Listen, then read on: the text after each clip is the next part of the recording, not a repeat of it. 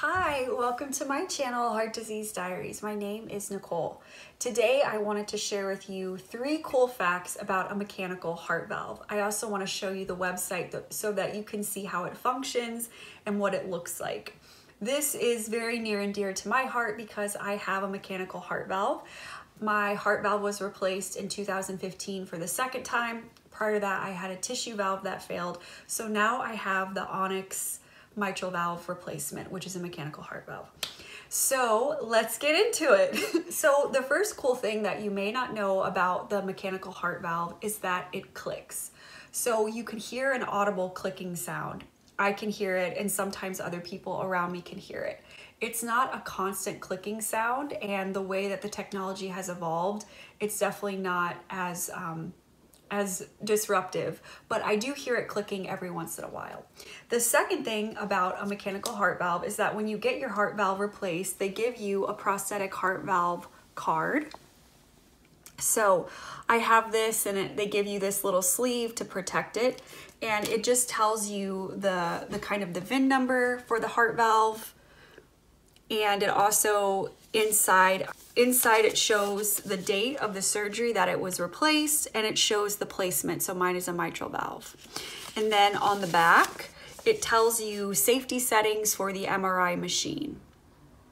So this is important to have just to give to your medical team so that they know what type of valve you have and what settings to put the MRI on so that you are safe. And then the last thing when it comes to the mechanical heart valve is that it does require lifelong anticoagulation. Right now, the FDA only approves Coumadin therapy when it comes to mitral valves.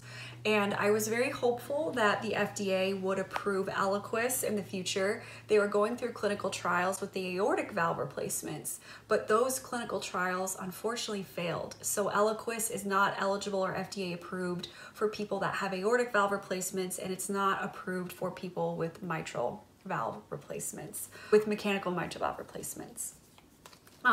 So those are some cool things that you may not have known about a mechanical heart valve. Let's look at the website and just see what it looks like and how it works. This is the mitral valve I have. It's the Onyx X. You'll notice it says a mitral valve for life because these valves are meant to be robust and endure for a lifetime.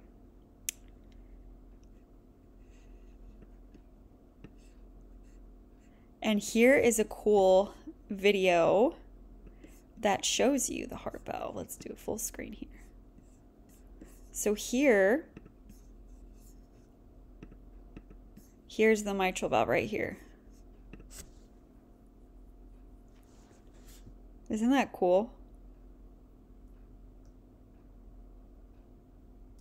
So those are some facts about the mechanical heart valve replacement, and I hope that you found it interesting. Leave a comment below if you have any additional questions or if you yourself have a mechanical heart valve, whether that's mitral or aortic.